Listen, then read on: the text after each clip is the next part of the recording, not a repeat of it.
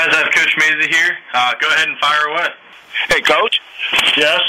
Yes, John Harris with the Pittsburgh Tribune Review. How you doing? All right, John, how are you? I'm good. Hey, I just wanted to ask you, you guys have been playing really, really well. You're leading the conference right now. You got a big series this weekend with your old school. Just kind of wanted to talk about how much that means to you, how the team is playing, and now you're going up against a school that you have so many great memories with. Yeah, it's going to be really good to see everybody. I got so close to those kids, and they treated my family really well. My little son was the bat boy there. Both my kids were born in Fort Worth, and they were Horned Frogs their whole life prior to us coming here. And he was our bat boy, and he got really close to the players, and I got really close to the players. And coaching staff is tremendous friends of mine, and it's going to be good to see everybody. But when it comes to playing against them, that's a little bit of a different story. You don't mind competing against your friends when you're just kind of screwing around and playing golf or cards or something like that. But when there's so much at stake and you don't want anybody to lose, that makes it a little bit tougher. Can you also talk about a lot of success that you had at TCU? A lot of your players this year talk about just the attitude that you brought here, the confidence level that they have, and it's shown in the standings. Can you talk about some of those things that you brought with you from TCU?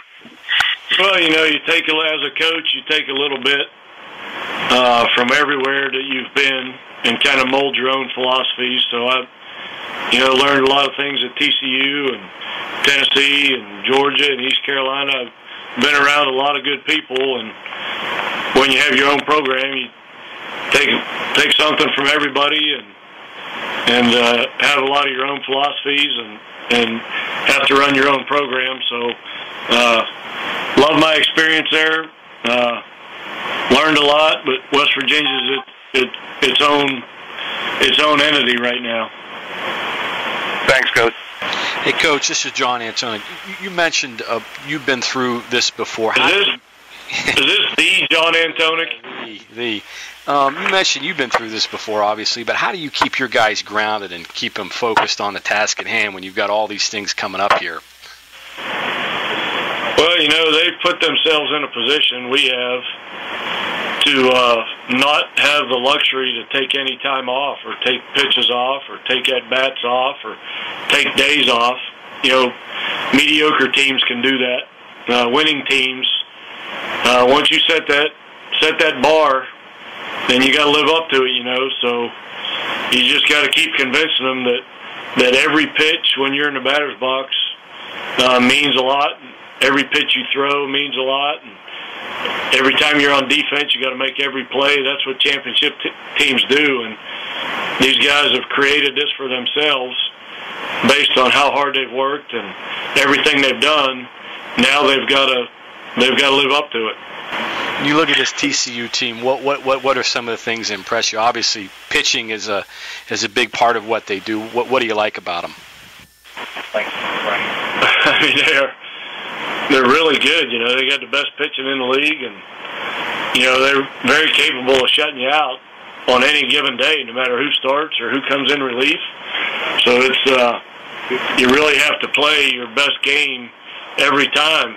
To try and scratch out a couple runs. They're very capable offensively. They've got good hitters in the lineup from top to bottom. They're just not all having great years right now. So in typical TCU fashion, they always swing the bats better at the end of the year than they do at the beginning. And they went out to USC last weekend and scored a lot of runs. So once their hitting catches up with their pitching, which it always does, then they could potentially be the best team on our schedule. Coach, this is Bob Hertzl. When you came in here and looked at Musgrave at the start of the season, when you first got a look at him, what were the things you felt you had to do to get him to the stage where he is now? Did you make any changes or anything? Yeah, we made some changes with his pitches, his changeup and his breaking ball and his mentality. Had to make some changes in his work ethic and his energy level and his body. I mean, there was several changes we had to make with him, but every coach tries to do that with players, but not every player is capable, so he's the one that deserves the credit for buying into everything that we've told him and tried to teach him. And he's his best quality, I guess you could say, was he was a really good listener, and that has a lot to do with his success. Could you be a little more specific in his in the changes you might have made in both his work ethic and his pitches? I guess his changeup is probably, like so many left-handers, became a really important pitch to him. Yeah, he always threw a two-seam changeup and tried to rely on it to drop out of the strike zone and people to swing and miss at it. We switched it to a four-seam grip, in which he was a little bit stubborn at first of buying into it. We just wanted him to throw it for strikes and resemble his fastball a little bit more, so he's done that, and it took a little time to develop a feel for it, but now that he's got his feel for it, it's a lot better pitch than it used to be. And work ethic-wise, you just had to convince him that he wasn't doing enough, or that he had to change the way he approached things? It was just an energy thing, Tell the guys all the time, if you're going to do anything that's important to you, do it with passion and energy. And he would be, come down to practice in the fall and not say much and just kind of walk around and not pitching coach always have to yell at him to get his work in after he threw. And now he's not that guy. He knows the importance of energy and passion and work ethic. So you don't have to kind of jumpstart him to do that stuff anymore. He kind of realizes that it's something he has to do on his own. Gotcha. Thanks. Hey, Coach, it's Garrett Cullen. I spoke with TCU head coach Jim Schlossnagle earlier today. He obviously spoke very highly of you. What do you take from your tenure with him, and what are your thoughts overall on him and what he's done there at TCU? That was a pretty good match, I think, he and I being together, because we really complemented each other well. I think I would say the one thing that I had to work on in this profession was the thing that he did the best. And I don't know if he'd say the opposite with me, but we complemented each other really well in the dugout, in the office, and I think we made each other better.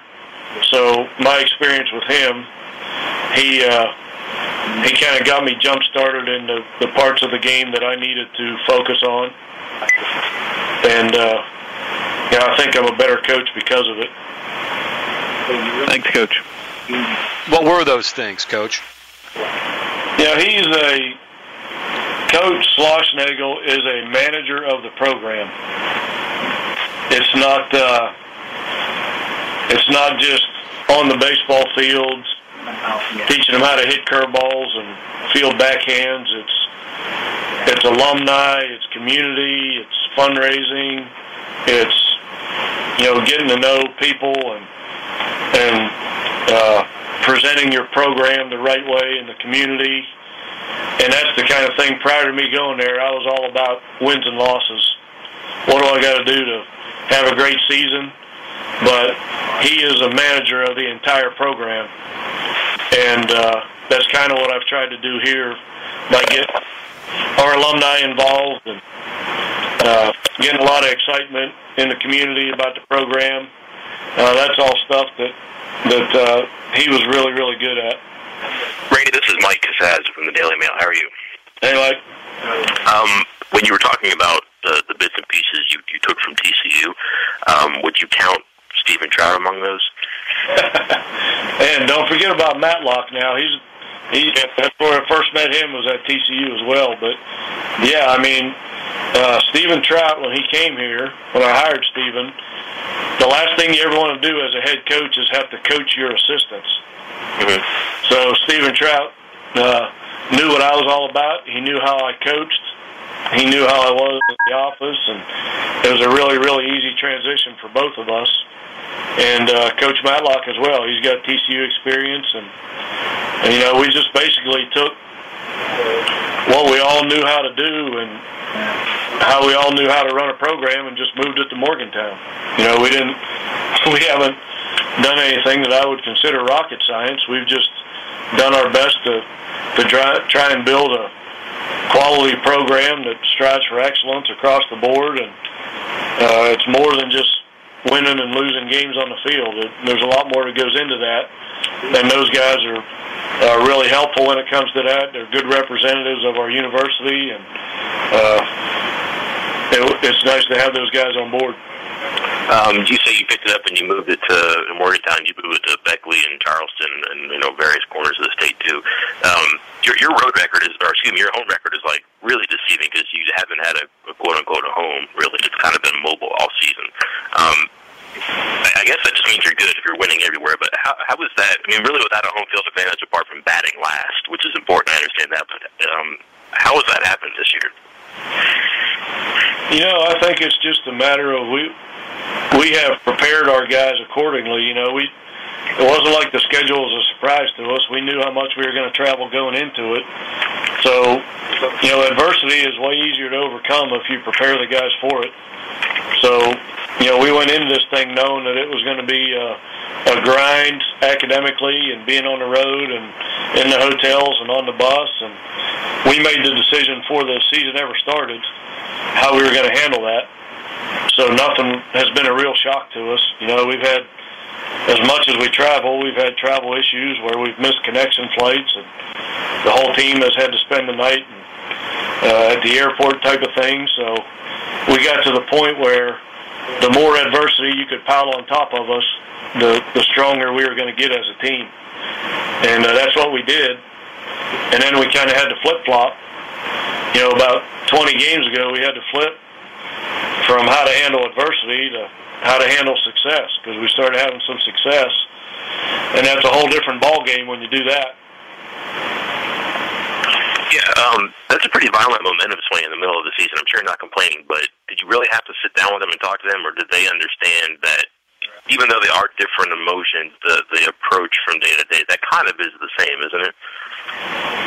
Well, no, you gotta, when you start winning, we talked to them about, I think it was before the Pitt game, after we swept Kansas and put ourselves in a position to do some things in this conference.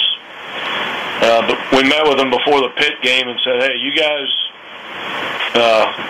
all credit goes to you for how you handle all the adversity we talked about, but you've done a great job doing it, but now the trick is to handle the success you're having. And you see teams all the time, and I gave them, I think, 4 examples of programs around the country this year that as soon as they jumped into the top 25 or the top 30, they immediately followed it up with an awful weekend where they lost 2 out of 3 games to a bad team and that type of thing. So if you get to start having success and you start listening to everybody that comes up to you and tells you how great you are, and you guys are wonderful, and I can't believe you guys are doing what you're doing. If you start listening to all that and getting caught up in it, then that's how you have a bad weekend or lose some games.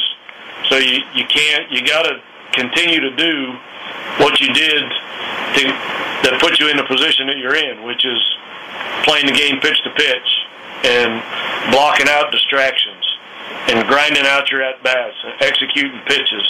And if you continue to do what you did on the way up, then you got a chance to keep moving up or stay where you're at. But if you relax at all, then you won't be able to do that.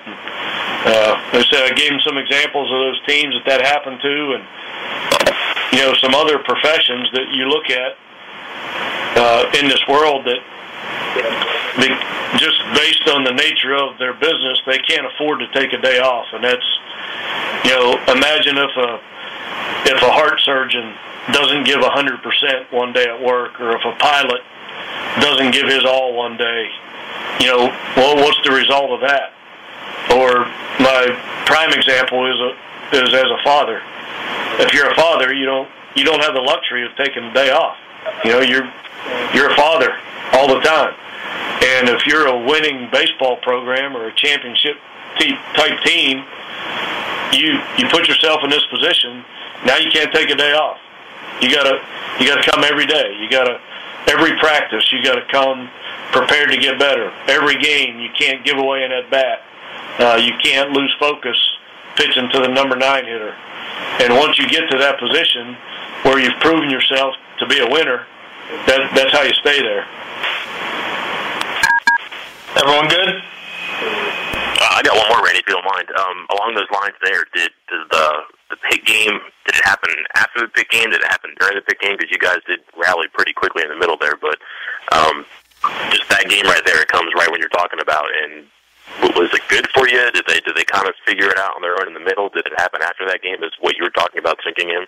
Yeah, we met with them and told them all that before the pit game. And after the pit game, when we met out in left field after the game, I congratulated everybody for doing exactly what I asked them to do.